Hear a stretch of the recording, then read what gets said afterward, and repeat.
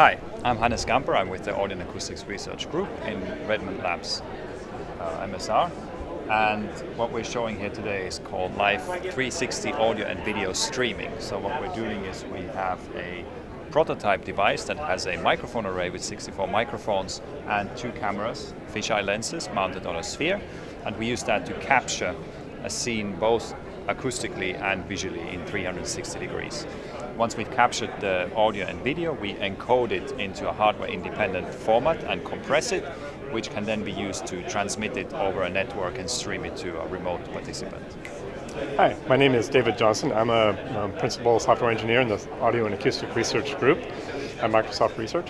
And here we're showing when we're receiving on the client end 360-degree video as well as full spatial 360-degree audio.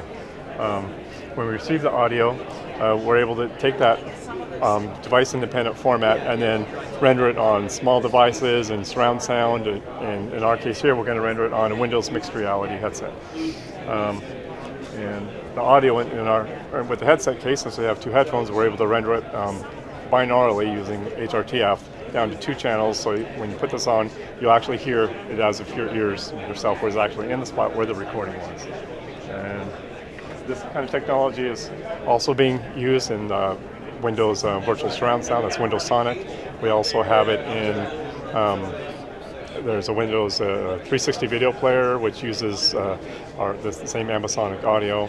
Our technology is also used in HoloLens and anywhere spatial audio is needed. Hello, my name is Ivan Tashev, and I would like to say a couple of words about the applications of this system. It is everywhere you want to be but cannot go physically. This could be the latest, greatest concert or in a hall with a good acoustics. It could be the latest sports game.